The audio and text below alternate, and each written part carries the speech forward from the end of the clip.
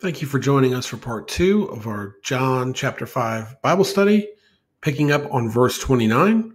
Verse 29, and shall come forth they that have done good unto the resurrection of life, and they that have done evil unto the resurrection of damnation. So what's going to come forth or come to light is our deepest sin nature. And shall come forth that they have done good, the resurrection of life, and they that have done evil unto the resurrection of damnation. The commentary puts it this way: the secrets of every heart shall be revealed. So the secrets of every heart. So if we shine the light now on this, we're looking at a matter that God will absolutely look at later. When God looks at it, there is no more time for us to act. The wicked in this world are hoping that there is no judgment or looking upon the evil in our hearts. The scripture shows us the truth. It will happen, and we must be prepared. And so this verse is showing us to believe on Jesus is the only way to have our sins forgiven. God raised Jesus from the dead to life everlasting. God raises the saved soul from dead in sin to life everlasting. There is no condemnation for the sinner saved by Christ. So if we know that they shall come forth, this is, if we're looking at verse 28, marvel not at this, for the hour is coming in the which all that are in the graves shall hear his voice and shall come forth. Where they're coming forth? Out of the graves. They that have done good, and unto the resurrection of life. So what does it mean to have done good? Unto the resurrection of life. They've been saved by Jesus, and they that have done evil, those that have rejected Jesus, unto the resurrection of damnation. The lost must eagerly search their souls now, and we must encourage them to do so, as the Lord's business is one that will be fully finished in the last days, and that is now. Remember, look, in verse 28, for the hour is coming, okay? The hour is coming. Some may say the hour is at hand. We are at the point now where we are on the final precipice before the Lord calls us home. We're in the last part of this journey here on earth. And when the Lord comes back and calls his church home, then comes the judgment. Amen? And we know this. We know this because the Bible tells us that the dead in Christ shall rise first, and the believers will be followed, be called up into the air, and we must be prepared. Amen. Verse 30, I can of mine own self do nothing. As I hear, I judge, and my judgment is just, because I seek not my own will, but the will of the Father which sent me. Amen. While Jesus is the judge, his rules mind for judgment comes from the Father. Jesus seeks the will of his heavenly Father in all ways. Are we doing the same? Do we understand that Jesus is made judge by God and that Jesus follows the will of God? This is a principle that helps us understand that the meek and tender love of Jesus to the lost sinner in his earthly ministry will give way to righteous judgment on the day we all face him face to face. As we seek the will of God, we must pray we are living as he'd have us to live and judging as he'd have us to judge. Let's move on here. John 5:31, we're going to read all the way down to 36. If I bear witness of myself, my witness is not true. There is another that beareth witness of me, and I know that the witness which he witnesseth of me is true. Ye sent unto John, and he bare witness unto the truth, but I received not testimony from man, but these things I say that ye might be saved. He was a burning and shining light, and ye were willing for a season to rejoice in his light. But I have greater witness than that of John, for the works which the Father hath given me to finish, the same works that I do, I bear witness of me, that the Father hath sent me. Amen. So the Jews had asked of John the Baptist and didn't believe him after a season. How often are we sent astray after a moment on fire for God? Worshiping God is not a flash of emotion, but a steadfast devotion, discipline that supersedes emotion. Will our sinful lives not find us out? Miserable is the saved sinner. What if you only went to work or school when you felt like it? What if you only obeyed the law when you were happy? Why be casual about something as important as our faith? So what we have here is when John the Baptist, he was baptizing, and they believed on John for a season. They saw this miraculous occurrence, this person, this forerunner of Christ coming out, telling people to be baptized, that they're sinners, and they needed to be cleansed of their sin. And Jesus comes and is baptized by John. That's when God descends like a dove from the heaven and says, "This is my son with whom I'm well pleased." And we see that people believe for a season and then they faded away. And this is constant in the Lord's ministry, where people will believe, during the feeding of the 5,000, they believed and they followed him. And then Jesus said, don't live for the meat of this life, but live for the spiritual meat, for the bread of life, which I am. And everybody basically took off because they wanted for lack of a better word, physical things or material things or worldly things. How much are we like this when we live for the worldly things, when we get excited about the worldly things? And when the things of God, we push it aside, we don't believe on it. Just for a season, we might get fired up and then we go a different way. It's so sad. Jesus' ministry bears witness to the will and the work of the Father. God in the flesh shows us what God in the Spirit expects out of his people: to accept him as Savior, to repent, and to follow his commands, such as to pray and to love each other, to be sober-minded, to be separate from the world, and so forth. There's nothing new under the sun. The Bible teaches us that. And as many churches and Christians go astray and live for themselves now, so did those then. What does it mean? It means that they never really believed. For if they had believed, they wouldn't have left the ways of God for the ways of the world. If we truly understand who God is, and we truly understand that he is the best, and he is sovereign, he is preeminent, he is all things, why on earth would we settle for anything else? See, it really puts into question our beliefs. If you have someone that they say they're saved and they say that they believe in God, they've made Jesus their Lord, and then they're just out living like the world, maybe they're backslid. And our Bible teaches us eternal security, once saved, always saved. Yet maybe they're not saved. And I'm not trying to talk anybody out of their salvation, but if you look like the world, if you smell like the world, if you're living like the world, and you don't feel conviction, you don't feel like you need to change, you need to check yourself. Because here the Bible tells us that we need to be like Christ, and we need to live like Christ. We need to understand the greater witness than that of John the Baptist, the works which the Father had given Jesus to finish, the same works he bears witness. The Father has sent me. So Jesus bore witness that he was sent of God, right? In this very scripture, what do we see? We see Jesus miraculously heal someone that was infirm for a week, a month, a year. No, 38 years, okay? 38 years. Nobody could figure out how to heal this man. 38 years, he couldn't get healed. A lot of people, I think, at that point would have written this man off. And here comes God in the flesh and heals him with 7 words instantly. The Bible says immediately, right? He's healed. And now what do we see? We see people doubting and wanting to kill him and all these things. And yet he's saying, look, I am bearing witness of my Father, of God, right? And people are still not believing. Amen. We need to believe, and we need to be steadfast in our belief, and we need to check our emotions and our fleshly desires and our sinful nature. We need to check that to be sure that that is not what is driving us towards the lusts of the flesh, things, the pride of life, the vain things, vanity, the foolish things. We have to be very careful, because there are many people with many letters behind their name and prestige and all these things that are completely afar off from God, that are completely ignorant of the things of God, that there's some that were knowledgeable of God, that grew up in Christian households, that grew up in the church, and go afar off. And for what? For what? For temporal pleasure? God forbid, if that's why you're doing it. For pride? Humble yourself. It's so sad. Moving on to verse 37 and 38, verses 37 and 38 here. And the Father himself, which hath sent me, hath borne witness of me. Ye have neither heard his voice at any time, nor seen his shape. And ye have not his word abiding in you, for whom he hath sent, him ye believe not. Wow. So here Jesus explains to the Jews a very offensive truth. They had never heard God's voice or seen him in any way. They were literally looking at God in the flesh at that moment, and they couldn't hear him. What does that mean? Like I said, if you are living like the world, if you're more concerned with enacting judgment on someone when they've been miraculously healed than asking who healed them, you're not saved.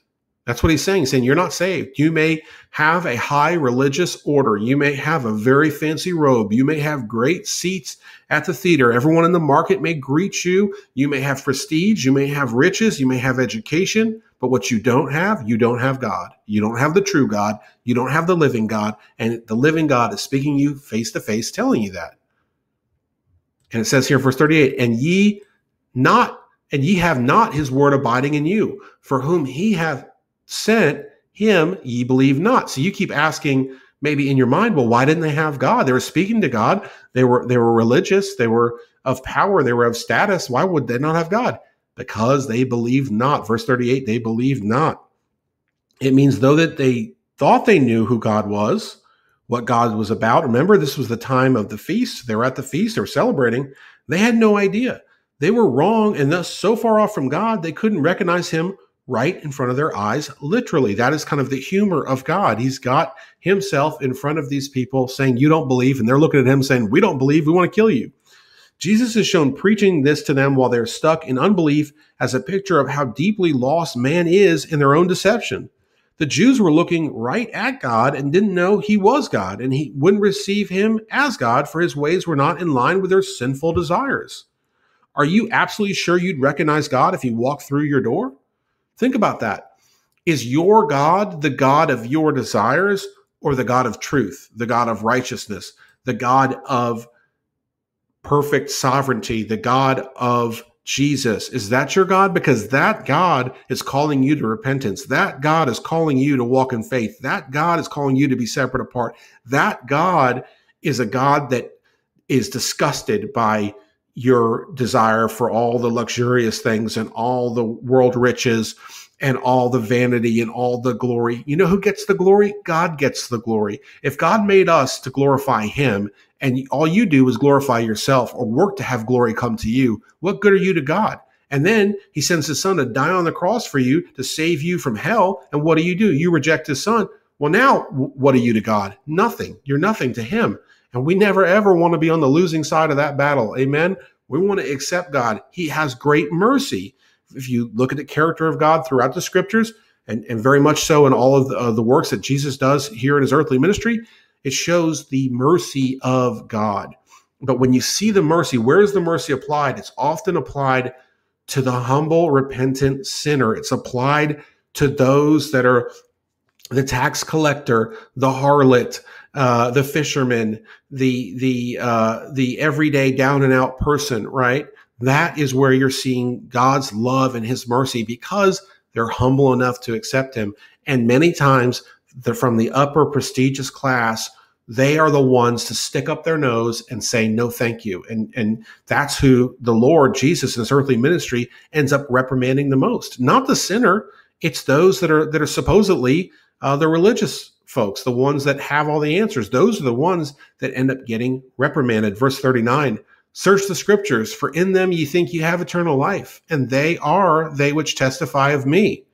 Wow. So now Jesus tells them, not only do they not know him, have they not heard him, they won't accept him. Now he tells them to get back in their Bibles, which had to be highly offensive because they had claimed that they would be experts in the Bible.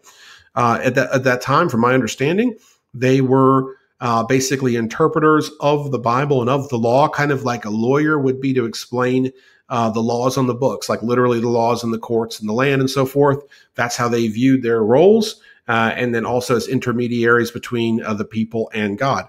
Verse 39, search the scriptures, for in them ye think ye have eternal life, and they are they which testify of me. You know, the Bible tells us many will come to the Lord and say, I've cast out devils in your name. I've fed people. I've clothed people. I donated to causes and all these things. And, you know, I shared a post on Facebook and this and that.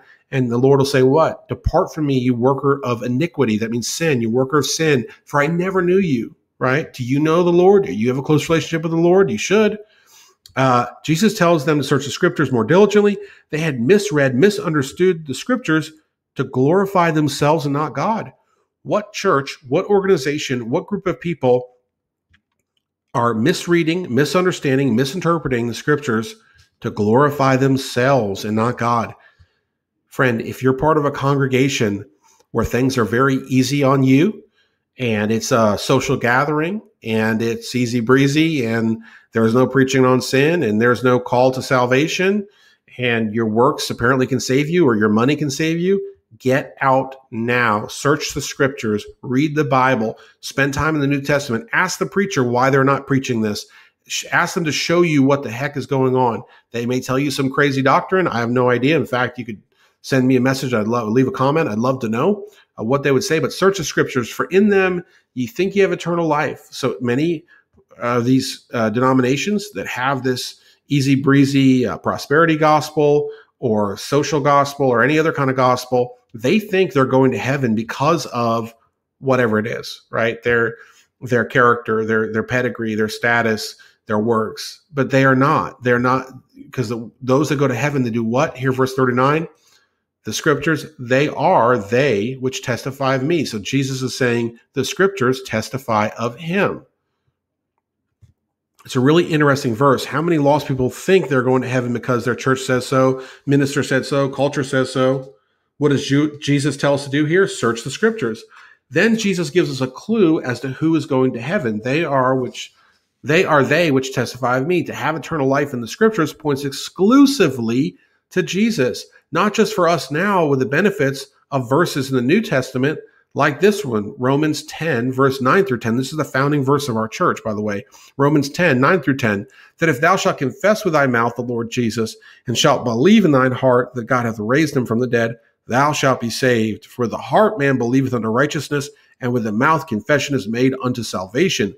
But in the Old Testament, that was the point I'm making here, it's not just simple, clear scripture like this that says, confess with thy mouth the Lord Jesus, and shall believe in thine heart God hath raised him from the dead, right? So that's obviously pretty explanatory. It says, thou shalt be saved. Like, you will be saved if you do this. Okay, that's pretty much plain spoken English. Again, anyone that's preaching something different than this, ask them, what's up with Romans 9 through 10? Ask them what's going on with that. Show them this in the King James. See what they say. But in the Old Testament as well, Jesus pointed to, throughout the entire book, scholars say there's over 400 verses, I believe it's probably more than that, can be linked to Jesus in the Bible. Many preachers have helped illustrate the fact that all of the Old Testament points to Jesus as Lord. But a few of the verses that directly point to Jesus, that the Lord was compelling these Jews to go look back in their Bible, would be Isaiah 7:14. Therefore the Lord himself shall give you a sign. Behold, a virgin shall conceive and bear a son, and shall call his name Emmanuel. Isaiah 9:6. For unto us a child is born, unto us a son is given, and the government shall be upon his shoulder, and his name shall be called Wonderful, Counselor, the Mighty God, the Everlasting Father, the Prince of Peace. So here in the book of Isaiah, they're being told there's going to be someone born, a son is going to be there, and they're going to have power, and they're going to be God, right? Micah 5:2 gives the exact location for the birth of the Messiah. But thou, Bethlehem, Ephrathah, though thou be little among the thousands of Judah, yet out of thee shall he come forth unto me, that is to be ruler in Israel, whose going forth have been from of old, from everlasting. Zechariah 9:9 shows the Messiah riding into Jerusalem on a young donkey, which is fulfilled in John 12:14 through 15. Rejoice greatly, O daughter of Zion. Shout, O daughter of Jerusalem. Behold, thy king cometh unto thee. He is just and having salvation, lowly, and riding upon an ass, and upon a colt, the foal of an ass. So it's telling exactly who Jesus is and how he'll appear to them. Isaiah 53 describing who Jesus is and what he has to go through. If you read Isaiah 53, a beautiful chapter in the scriptures, describes all that Jesus had to go through to save us from our sins. So we must search the scriptures to know right from wrong, and what the way is to salvation and the way to living here on earth for an eternity to come. Not hell, as many are bound. Amen. He tells us to search the scriptures. He was telling them then to search the scriptures. He's telling us now to search the scriptures.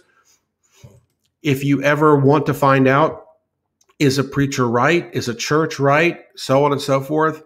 Compare it vehemently to the scriptures with all zeal and vigor. That was what I was trying to get out. Zeal and vigor. Excitement and effort. Compare the preaching of God's word to the scriptures. And if it lines up, then that's a good church, and that's a good pastor, and that's a good Bible-believing church that is right with God. And if it doesn't line up, then get as far away as you can, because truly the Bible is called the living word. The Bible is called the truth. In the Bible, we get to know God. In the Bible, it tells us about prophecy. In the Bible, it teaches us how to live. The Bible is our main source for all of the character of God and the truth of God and the gospel of Jesus Christ. And that's why we're here doing this Bible study. Verse 40 in John 5, and ye will not come to me that ye might have life. Jesus predicts or showcases, if you will, the fact that the Jews won't turn to him.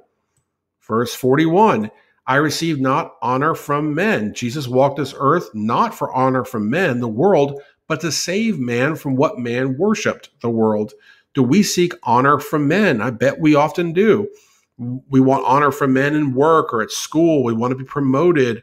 We want to be popular in life. We want awards and approval. Do we not? We want honor from men. Think about all those that ever talked about wanting some kind of honor.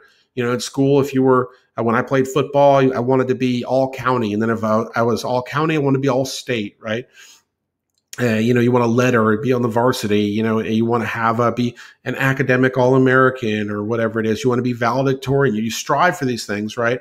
And then you get on to work and you want to be, you want honor. You want to have that title. I think people's professional titles are hysterical. Everybody's a director of something, right?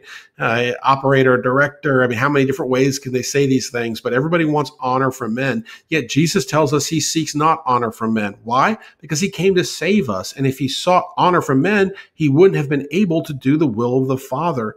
Do you understand that? If you seek honor from men, you will not be able to do the will of the Father. Very, very powerful principle there. Do not seek honor from men, seek honor from God. And if you live and work to honor God, the rest will take care of itself. Amen. John 5, verse 42. But I know you, that ye have not the love of God in you. Okay, so does Jesus know us? Yes, but I know you. Doesn't mean like he knows their name or a little bit about them. He's God. He knows everything about them. In the Bible, you'll often read, it'll say that the Lord Jesus perceived that they were upset or that they didn't believe or whatever. What that means is that he knew. He knows everything about us. The Bible says God knows how many hairs we have on our head, that we were fearfully and wonderfully made, that there is every bit of us is known to God, our deepest emotions. He greets somebody in the Bible, Jesus does, saying, oh, here is so-and-so, a person without guile, without any kind of wrong in his heart. And he's thinking, how do you know me? And he said, oh, well, I heard you under the tree. And that was when this man was praying by himself under a tree. And he was like, you must be God, because no one else heard me, but it was God. So Jesus is God, and he knows us. He knows our deepest fears, our deepest desires. He knows everything about us. So that's the joke of the joke of the joke of the lost person thinking they can live in sin secretly. There is no secrets with God. And the saved person faces the same fate. When we live in sin and don't repent, we're kindling God's wrath even more, because not only are we not sinning, but now we don't even have the faith to believe and know that he knows us. But verse 42, but I know you, that ye have not the love of God in you. Jesus knew them. He knows us. We can't fool him. The Jews tried it and it didn't work. While man is easily fooled, the Lord is never fooled. We must not kid ourselves. God knows our ways, and he's not tricked by an act or persona. And here the Lord is saying that they have not the love of God in them. And again, if they had the love of God in them, they'd be more excited that the infirm man, the one with the great infirmity, was healed after 38 years. They'd be more excited and glorifying God than they were worried about killing Jesus because it was the Sabbath day. Alrighty, verse 43, I come in my Father's name, and ye receive me not. If another shall come in his own name, him ye will receive. Although Jesus came in the name of the living God, they received him not. Though we preach the living God with proof in the Bible, such as prophecy, Holy Spirit conviction, the unbelievable wisdom in the Bible, and so on, people still don't believe. They won't believe. Why? Because of sin, the pride of life, the lust of the flesh, and unwillingness to turn to the things of God, because we don't want our toes stepped on. We don't want to change. Think about how scary change is. People don't want to change. Look, I'm a preacher and I don't love change. Again, I was someone, if you listen to the first part of the study, that was pretty open to taking risks when I was young as a business person and so forth. And change scares me, recently had somewhat of a change of jobs, careers for my vocation part. And it's scary. It's scary. Change is scary. We don't want to change. And we live in a culture that tells us we should get what we want. And so many people, they'll say, I'm rooted in how I am, and I'm not going to change. And I like my sin. I like the lust of the flesh. I'm fine right here in the world. I'm not going to change. And when things get bad, which God allows to happen to get closer to him and to rely on him, I'll just take a medicine. I'll take some medicine and numb myself. Well, this is the most silly thing I've ever heard in my life. And I'm not against people taking medicine, but if you're taking an antidepressant and you're depressed, God's allowed you to become depressed so that you'll turn to him. And instead you just numb yourself to that. Now the devil's laughing all the way to the bank because he can just keep you numb and indifferent rather than you getting the root of the problem fixed. And again, I'm not against therapy. I'm not against medication, but I am against those that don't want to seek the Father's will because they are afraid to change or because they love their sin too much. God says, I'll give you what you need. Who's willing to accept that? A very few. Why does this verse say these religious leaders won't accept it? People that come in their own name, they would accept. So if you represent the things of God, that's unacceptable to the world now as it was then. But if you come in your own name, like with pride and vanity, you're very acceptable to the world. You think about that.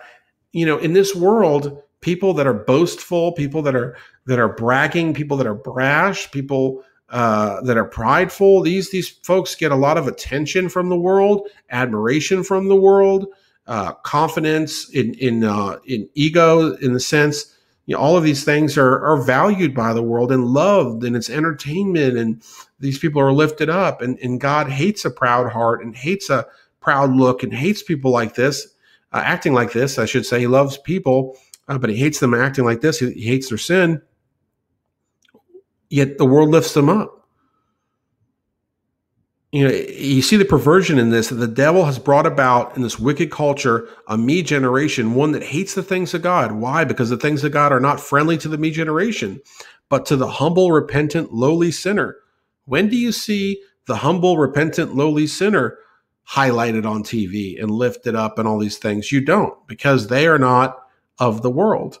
How great a day it is when we realize our form and turn to God in all ways. He will exalt us in due time in a great and wonderful irony to the ways of the world. The Bible says that, 1 Peter 5:6, humble yourselves, therefore, under the mighty hand of God, that he may exalt you in due time. Look, when I say we're serving a God of all power, right, and has a plan for us, even he has a plan to exalt us in due time if we're humble under the mighty hand of God. I remember at Glory Bound, where I used to attend church, and I was I guess, youth preacher, quote unquote. I was the oldest youth preacher, but I was a youth preacher, quote unquote. And I was also a deacon there. And we had the deacon ordination ceremony, and you have to go through the traits of the deacon. And I remember Pastor Mike there going through just the different things that I was involved in the church. And it was very sweet, the things he said, and the church was there, and it was a little embarrassing, but it was very nice. And I thought of this verse. I try to be humble and live humble, and God had given me that little bit of exaltation in that time. And I think that when we get to heaven, it might be a little bit like that for the lowly servants of God that have been beat up here on earth. I love that song, Palms of Victory. And it's talking about the man beaten up and beaten down, and he's almost done with his journey, and there'll be palms of victory. Amen. And we'll be praising Jesus, of course, and we'll be praising the Lord Jesus and our God for the rest of eternity. And our God's a God of love, and he takes care of his children, and he exalts us in due time. Amen. John 5, verse 44. How can ye believe which honor one of another, and seek not the honor that cometh from God only? So this is the verse when I read John 5 recently that made me want to do a Bible study, because I said, dang, this is very, very deep. How can ye believe which receive honor one of another, and seek not the honor that cometh from God only? All right, let's see how we can dig into this one. Pride, honor, and vainglory is why they wouldn't believe on Jesus. So pride, honor, and vainglory is why they wouldn't believe on Jesus. What does this mean? They had pride in their hearts. They were working to seek honor from man. What did Jesus look like? The Bible says he was of lowly report. Where was he from? A know-nothing town called Nazareth. So you understand this, that Jesus didn't look like some mighty Roman warrior or something, or some giant like in the times of Goliath. He didn't look like anything special like a king, would look. But that was all intentional. You understand? You understand how God did this? He sent himself into the world as basically a nobody from a know-nothing town called Nazareth. What did he have of worldly value? Nothing. He was a carpenter. He was Joseph's son. He didn't have anything. The Bible says, when a young man was saying he'd follow Jesus anywhere, he said, look, I don't have anywhere to lay my head at night. Even the foxes have holes. The birds have nests. I don't even have a bed. And here we are. This is our Lord and Savior, Jesus Christ. Remember, there was no room in the inn when he was born. This is our Savior. And so is this the Savior God that would be worshiped today by the world? Absolutely not. If he didn't look a certain way, if you don't believe people judge in this world on how you look, you're crazy. There's a lot of judgment going on how people look. And when I used to teach public speaking, there was a whole chapter in this textbook about artifacts. This idea of if you have a tattoo or a piercing, or your hair's not done, if you're wearing your pajamas, whatever it is, people will judge you on that instantly. They're going to judge you. And I'm not saying that Jesus looked like that, but the Bible says he was of lowly report. So he looked like, I would think, an either average person or a poor person. He didn't look like anything special. Probably looked, just like somebody getting by, everyday person at the most. And the Jews were looking for someone to follow that would give them honor, someone with great looks and appearance. Pomp is the word the commentators use. They were looking to worship somebody that would give them honor, and in their own deceitful, vain, and prideful ways. So they, again, it's an election year, I won't go too deep in this, but, I believe God will hand us over. If we're going to vote for a sinful leader, we're going to vote for someone that believes in things that are against God. I think at times God will say, here you go. And it'll be awful.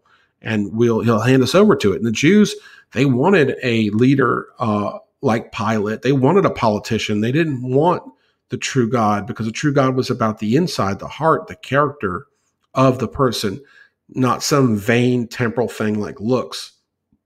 Barnes mentions the great reason why multitudes do not believe in their attachment to human honors or their pride and vanity and ambition. These are so strong that while they continue, they cannot and will not believe.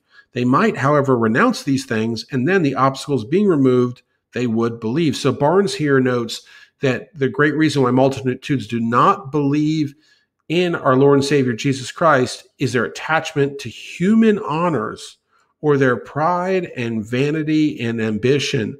All of these things we must check at the door when we live for Christ.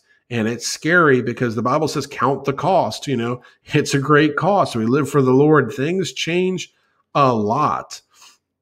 And they might, however, renounce these things, Barnes says, and then the obstacles being removed, they would believe. So if we remove human honors, pride, and vanity and ambition, then we might believe. 1 Corinthians 1:28-29, and base things of the world, and the things which are despised, hath God chosen, yea, and things which are not, to bring to naught things that are, that no flesh should glory in his presence. So we're told here that the Lord uses the base things of the world, things which are despised, hath God chosen, and yea, and things which are not, to bring to naught the things that are. It's this idea that God will use little things. God will use the David versus the Goliath, or God will use Esther. God will use the little things, the harlot, Rahab. I was thinking of all of those folks. You read about many of them in the Hebrews Hall of Fame. God will use folks that come from far off places, from places of little to no report. I mean, this scripture mentions John the Baptist coming from the.